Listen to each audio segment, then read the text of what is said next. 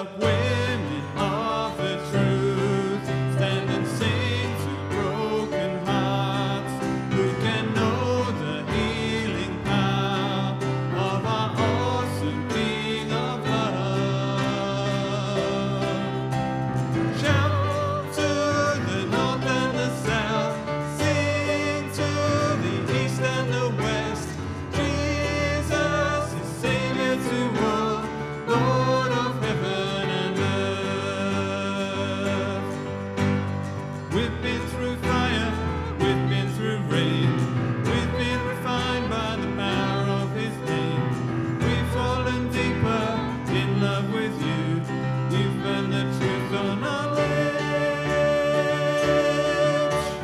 Shout to the north and the south. Sing to the east and the west. Jesus is Savior to all, Lord of heaven and earth. Rise up, church. Rise up, church, with broken wings. Fill this place with songs again of our God who reigns on high. By His grace again we'll fly. Shout to the north and the south. Sing to the east and the west. Jesus is Savior to all, Lord of heaven and earth. We will shout to the north and the south. Sing to the east and the west. Jesus is Savior to all, Lord of heaven and earth. Lord of heaven and earth. He is Lord of heaven and earth.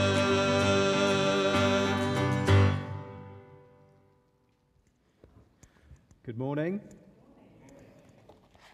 It's good to be here this morning. Most of you will probably know me, but if anybody doesn't, my name is Ian. I've been at St. Augustine's for many years. Many years, until they kicked us out. Until we left to go and plant Lindbergh Road Community Church in the middle of a pandemic. You know, it's a great idea, isn't it? It's been a little while since I was here taking a service, so it is brilliant to be with you. I hope you had a good week last week, Easter. We did, yes. Good. Easter being very transformational.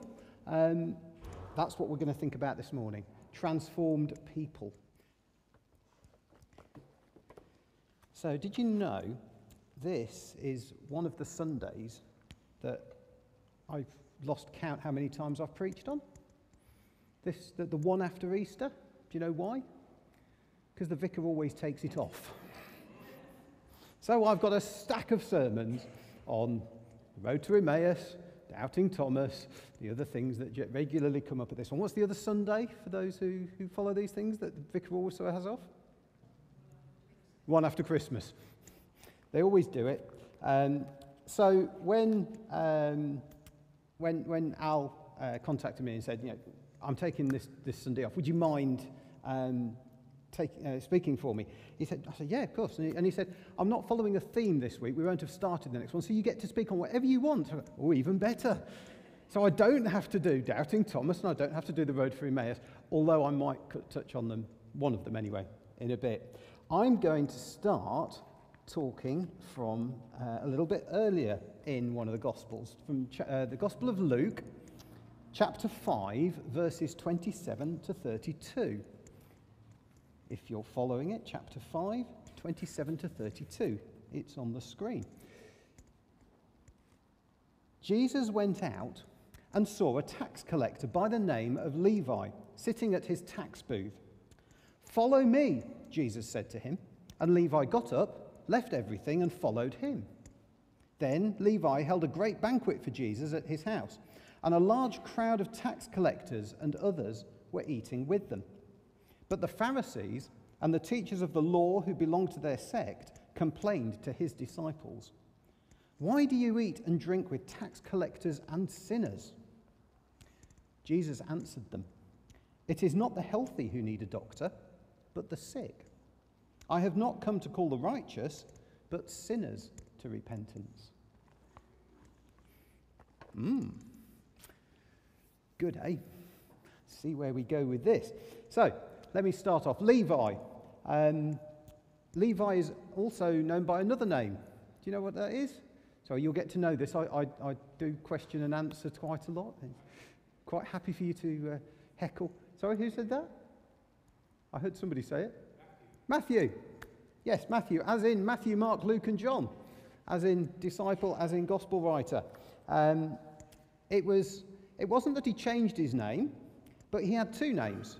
Like another guy, Paul, who wrote lots of things. His other name was Saul. Yeah. We often think that Saul's name was changed to Paul because we tend to read in the earlier parts of it, he's named Saul, and in the latter parts, he's named Paul. Often, Levi and Matthew, we don't think of the Gospel of Levi, we think of the Gospel of Matthew. Actually, because it was a multilingual world, people often had names in different languages. So, Matthew is his Greek name. Levi is his Hebrew name. So, obviously, when the Gospel was written, it was written in Greek. So it was going to use the name Matthew, not the name Levi. So that's what we've got. So we've got this guy called Levi, who we now know who he is, and he was a lovely man. He used to collect taxes. There are two things that are certain in life, aren't there? Death and taxes. And yes, this was one of them. Tax collecting was not a very proud and upstanding and righteous profession at the time. You might have got that impression from the reading. Tax collectors were...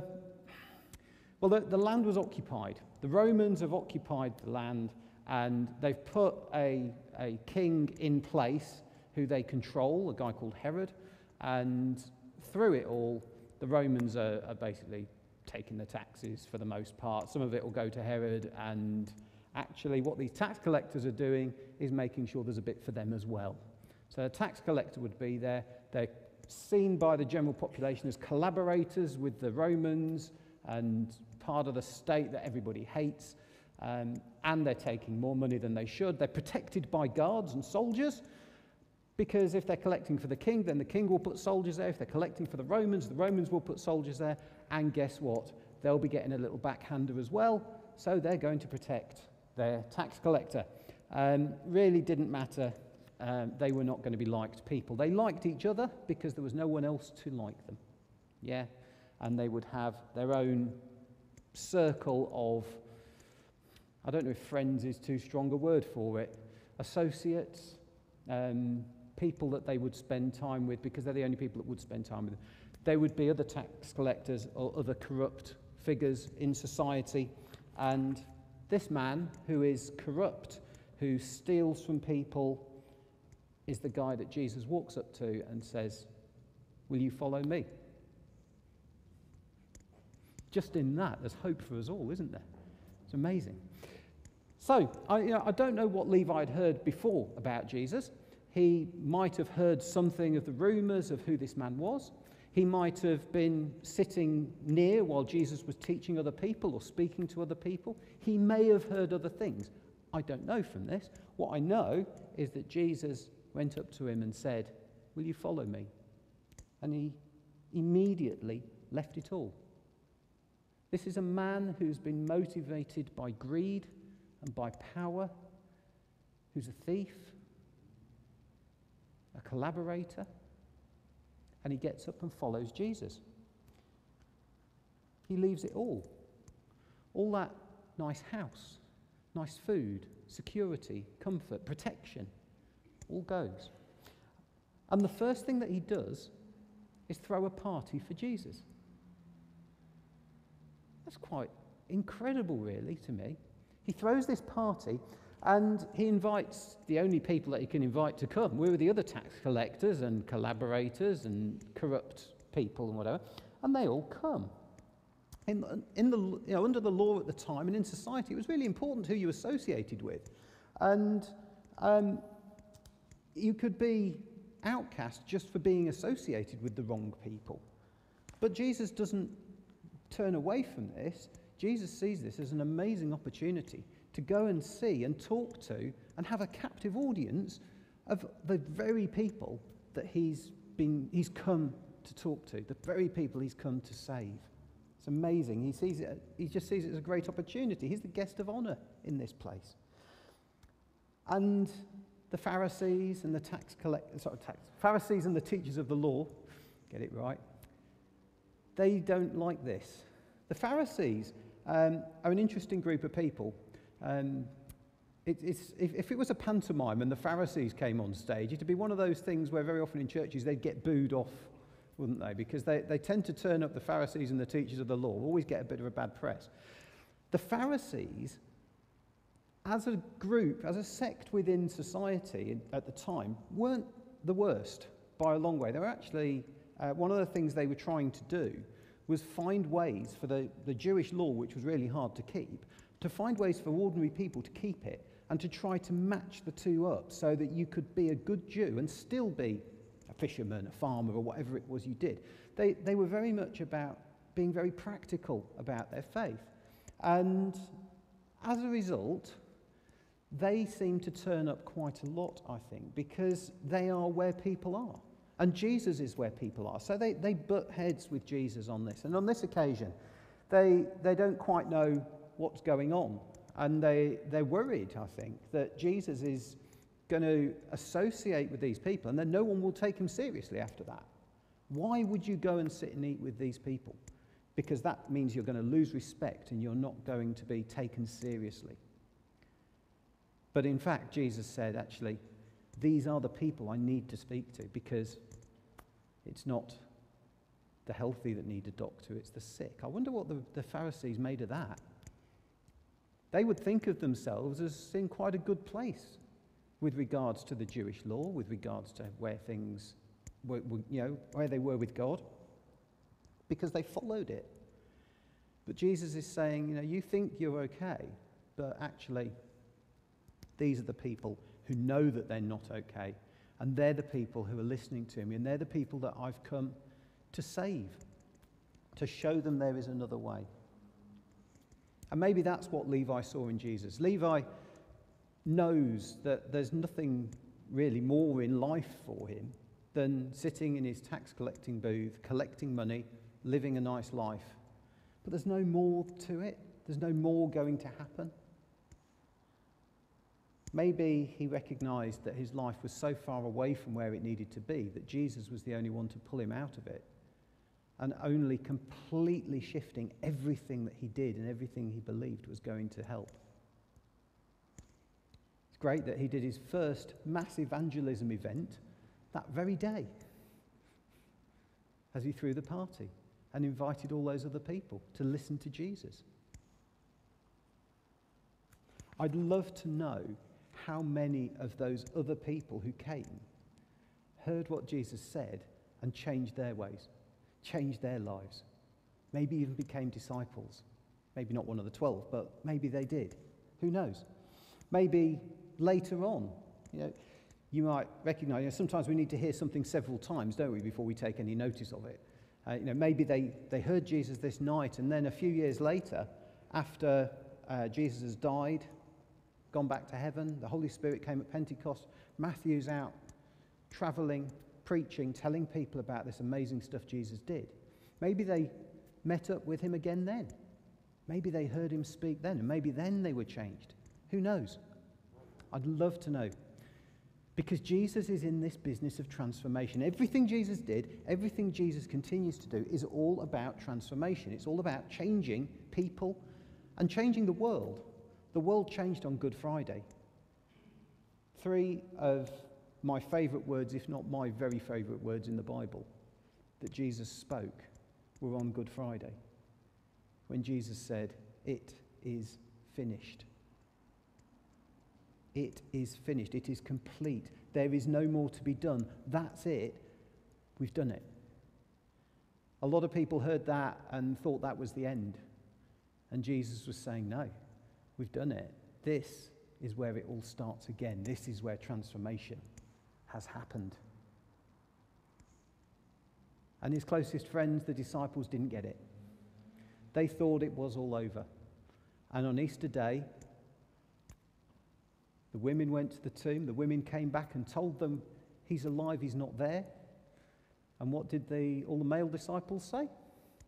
Don't be so stupid. Go back and make me breakfast. I don't know. Don't know what they said. It wasn't good, was it? It took them some time to realise that Jesus was alive. I said I'd come back to the Emmaus Road story. If you don't know it, there's the disciples are there Sunday afternoon. Jesus has gone. We might as well go home again. They couldn't have gone home on the Saturday because that was the Sabbath. They weren't allowed to. So Sunday, off they go. And they're travelling sadly along the road, going home back to Emmaus. And a stranger walks up and walks with them and says, "Why are you sad?"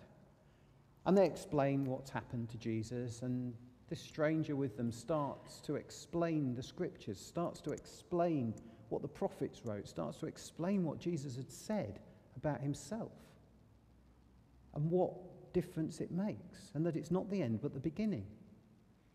And eventually they get to where they're going, and they go into an inn, and they invite this stranger to come and stay with them.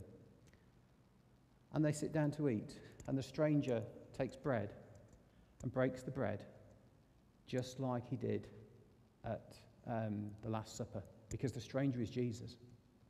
And at that moment, they recognize who he is. That whole time on the road, they have no idea that this is Jesus. They're so overcome with what's going on. As he breaks the bread, they see Jesus. Jesus disappears, and transformation happens. What was the transformation that happened to them? They became athletes. There's 7 miles to Emmaus. This is evening. Jerusalem's gates would be closed at night.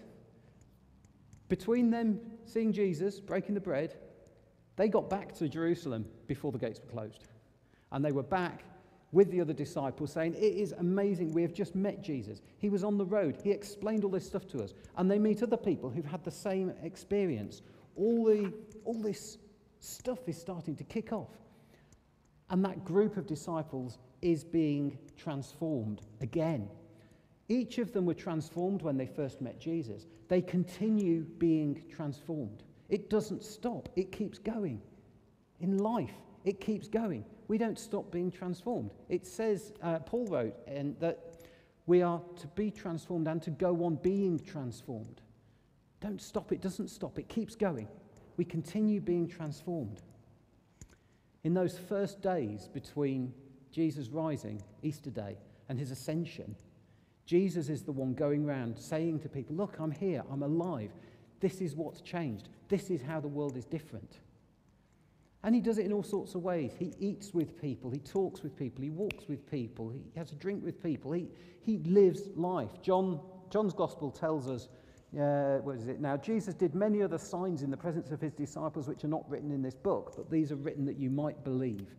John just puts a few in. There's a barbecue on the beach. There is so much stuff going on, but it's all centered on Jesus still. And then Jesus ascends back to heaven, and the disciples again are thinking, what do we do now? They're locked in an upper room 10 days later after he's ascended. The Holy Spirit comes at Pentecost, and an explosion happens. Day 1, 3,000 people are transformed. Their lives are transformed. They give their lives to Jesus. The world is different. These are people transformed by the power of Jesus and the Holy Spirit living in them. And it still continues today. Jesus still transforms people and goes on transforming people. Leads me to a question. Let me ask you a question. If you are a Christian, think back to when you first met Jesus. What were you like before that? And how did Jesus change you? It could be different for all of us. Yeah, some of us grew up in a church and it was a gradual process, but maybe there was still a moment. Other people, it was like a blinding flash of light and the world changed. What do you think you'd be like if you hadn't met Jesus?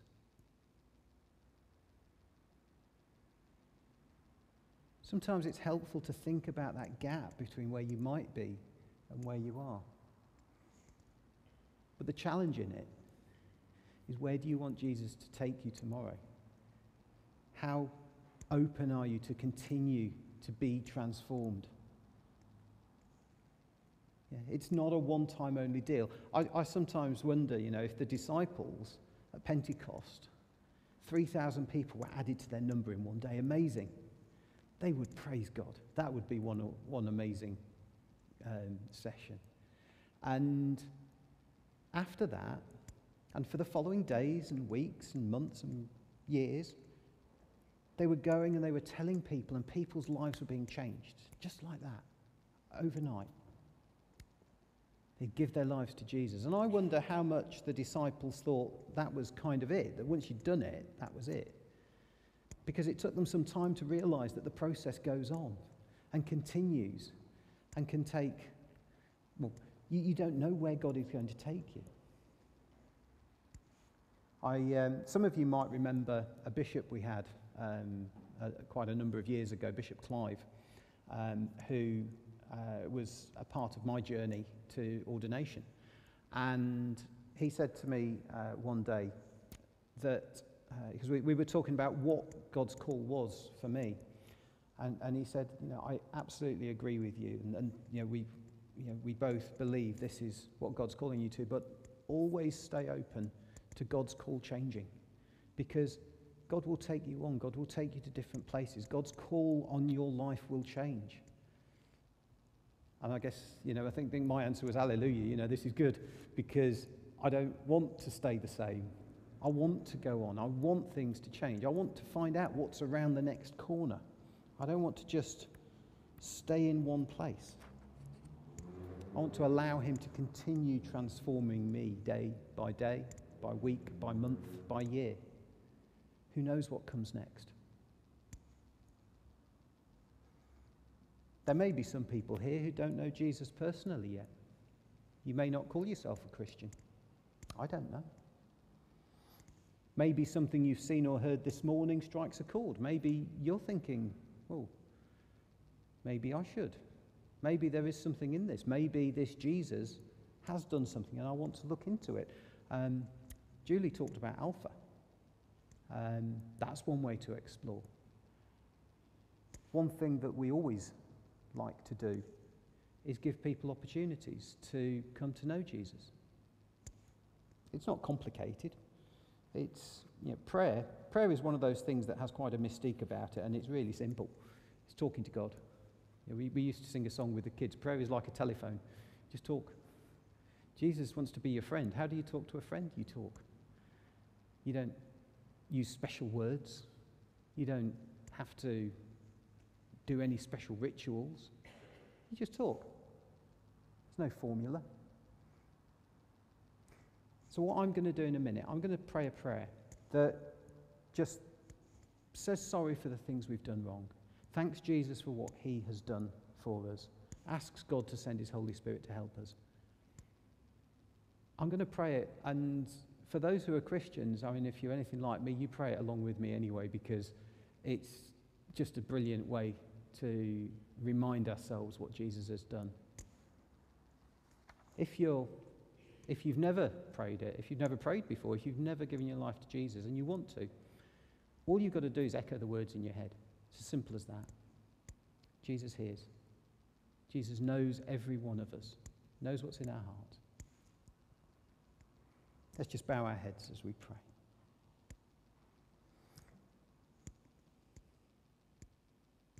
Lord Jesus Christ, I'm sorry for the things that I've done wrong. Thank you for what you did that first Easter. Please forgive me as I turn from everything that I know is wrong. I thank you that you died on the cross for me. Thank you that I can be forgiven and I can be set free. Thank you that that gift of forgiveness is free and available to me, along with the gift of your Holy Spirit.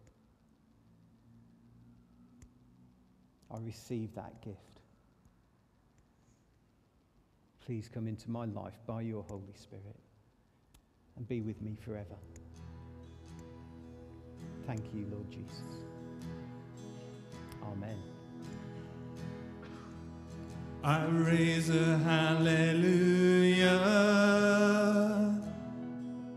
in the presence of my enemies. I raise a hallelujah louder than the unbelief. I raise a hallelujah. My weapon is a melody. I raise a hallelujah. Heaven comes to fight for me. I'm gonna sing in the middle of the storm, louder and louder. You're gonna hear my praises roar up from the ashes. Hope will arise. Death is defeated. The King is alive.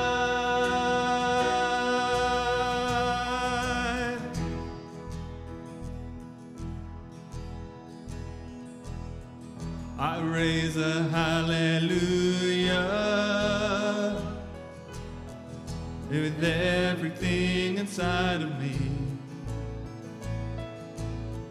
I raise a hallelujah. I will watch the darkness flee. I raise a hallelujah in the middle of the mystery.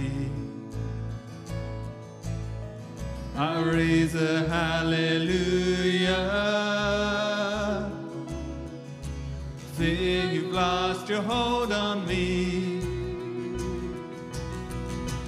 I'm gonna sing in the middle of the storm, louder and louder. You're gonna hear my praises roar up from the ashes. Hope will arise. Death is defeated. The King is alive. I'm gonna sing in the middle of the storm, louder and louder. You're gonna hear my praises roar up from the ashes. Hope will arise. Death is defeated. The King is alive.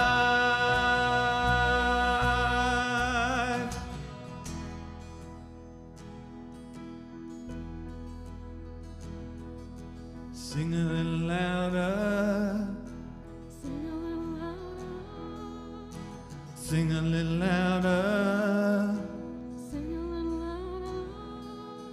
Sing a little louder. Sing a little louder. Sing a little louder. In the presence of my enemies. Sing a little louder. Sing a little louder. My weapon is a melody. Sing a little louder. Sing a little louder. In the presence of my enemies. Sing a little louder. Louder than the unbelief. Sing a little louder. My weapon is a melody. Sing a little louder. Heaven comes to fight for me, and I'm gonna sing in the middle of the storm, louder and louder. You're gonna hear my praises roar up from the ashes. Hope will arise. Death is defeated. The King is alive. I'm gonna sing in the middle of the storm, louder and louder. You're gonna hear my praises roar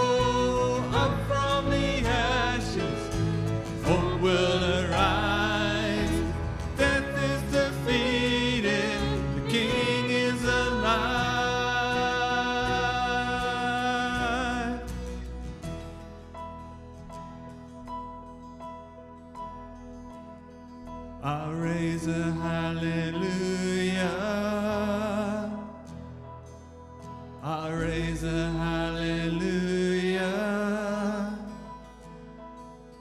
I'll raise a hallelujah. I'll raise a hallelujah. I'll raise a hallelujah. I'll raise a hallelujah. I'll raise a hallelujah.